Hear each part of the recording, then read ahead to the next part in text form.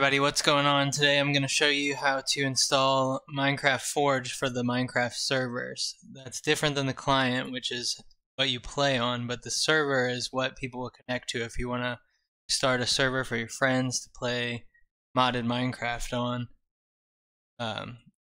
Guide will be for you.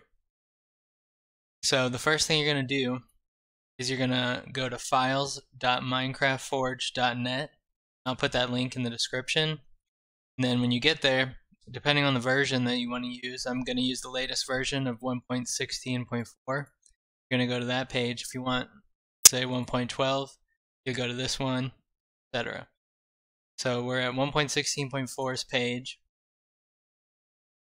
What you're going to do is click Show All Versions, and then you see the star right here next to 3.5.1.0 right now.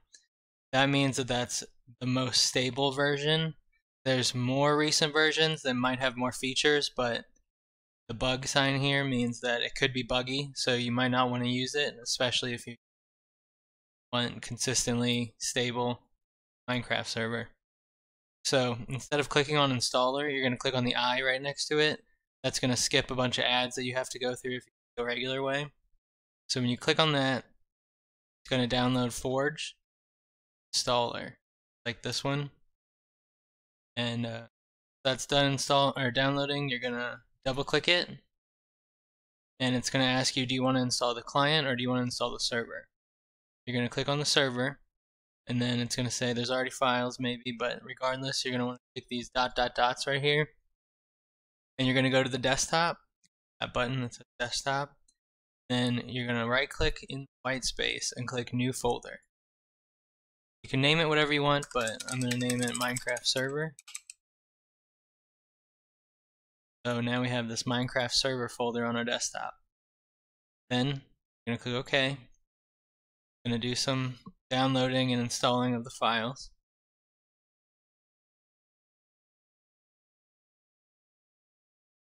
Give it a minute or so and it should be done.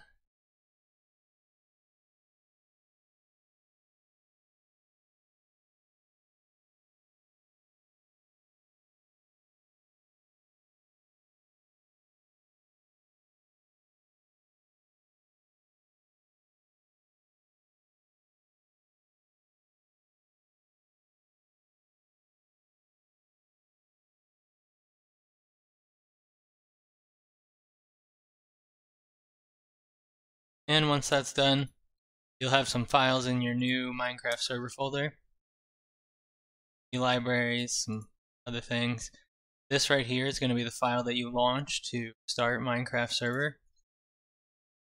But to launch it, you don't double click it. You have to create a new, go to right click the white space, click new, then go to text document, name it run, then open it so you can edit the file. Inside this file, you're going to copy and paste this right here.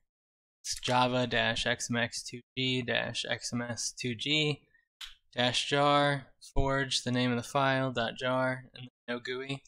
Don't worry if you don't want to write that down on your own. I'll post it in the description. So once you get that in there, you're going to click File, Save As.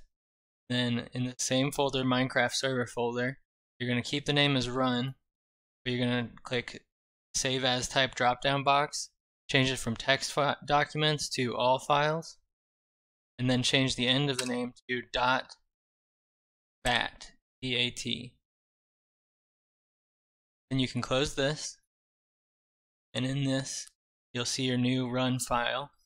You can delete the .text file, the text version, to leave the Windows batch file version. Then all you have to do is double click that. It's gonna say a bunch of things and then close.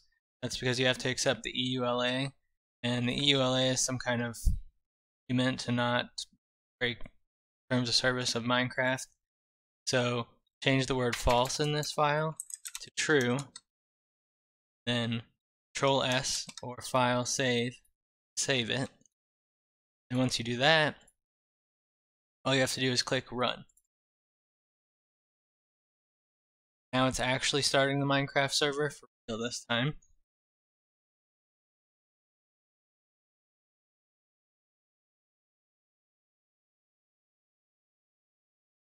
you can see, it says preparing spawn location, etc.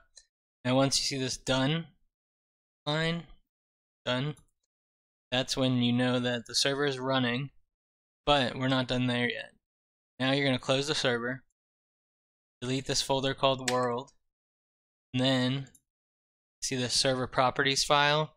You're going to right click that, then you're going to go to open with, and to more apps.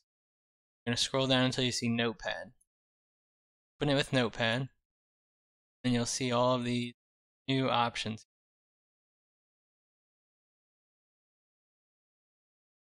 Now I don't want to go through all of them to explain them all for you, but a lot of them are self-explanatory, like allowing flight means you will not ban people who are flying.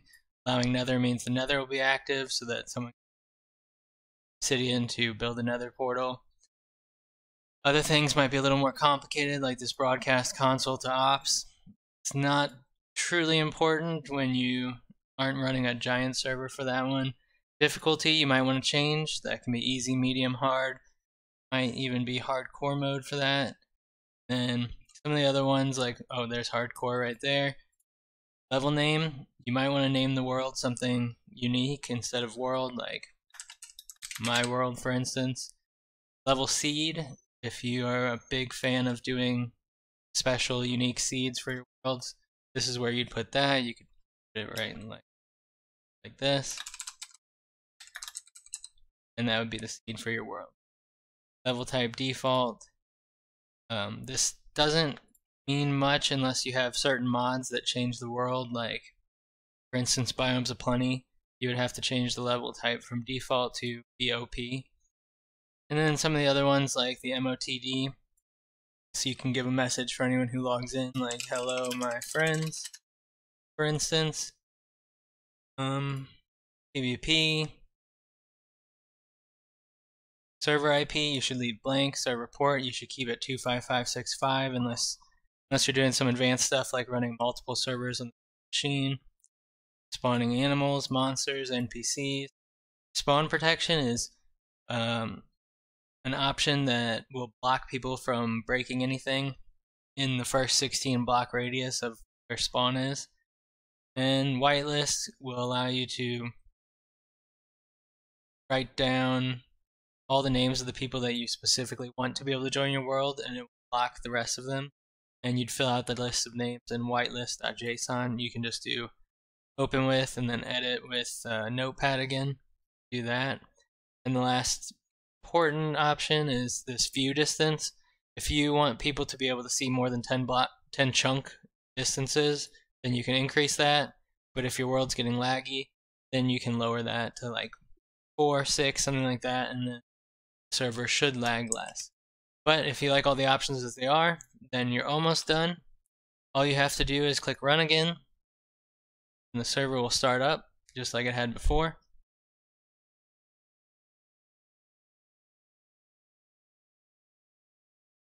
So it's preparing the spawn area. And then we can test it by opening Minecraft.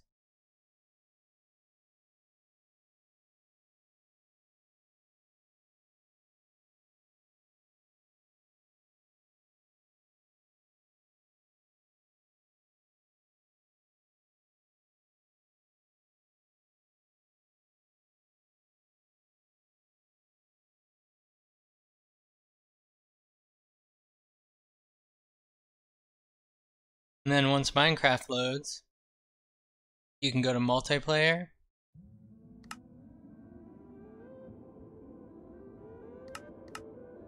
And then for your test,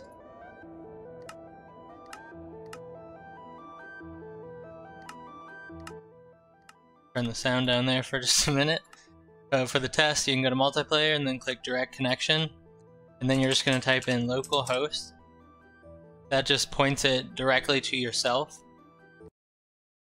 And you'll see that the world putting in. This is Minecraft server that's not run on your own computer. Well, that's not run by the game itself, it's run by a separate process now. So you can see that the world is working. Then there's only one more step left before you invite your friends. and that would be adding mods. So to add mods, you're going to go to curseforge.net, let's see, .com, and you're going to find Minecraft. Then you're going to make sure that you go to Minecraft 1.16 if you're using that version, or if you're not, then you make sure to pick the version that you are using.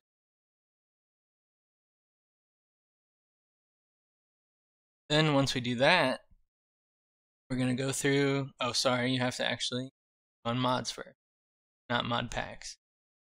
We'll select the version again, Minecraft 1.16. Once that loads, then we have all of the mod choices for our server. The thing is, if you pick any of these mods and you want your friends who are joining the server to be able to use them too, they also need to download the exact same mods as you.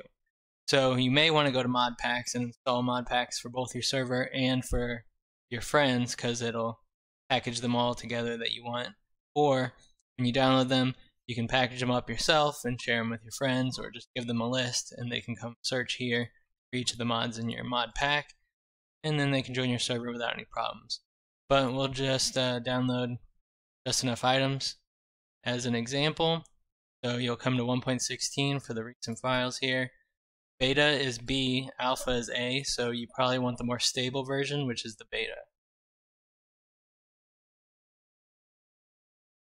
You download that, you're going to have to put it in both our Minecraft servers mods folder and our %appdata %.minecraft folder here. Now if you didn't catch that, you're just going to type in appdata up here, %appdata% in your Windows Explorer, hit enter. It'll take you to this folder. You can click .minecraft, and it should have a mods folder if you installed Forge for your client. If you haven't done that yet, then I have a video that shows you everything you need to know and how to do that, and I'll also link that in the description. So once you download JEI, you'll go to your downloads folder. You'll just drag that over here into your Minecraft mods folder. Then in your Minecraft server folder, there's also a mods folder. You'll just drag that also into that folder.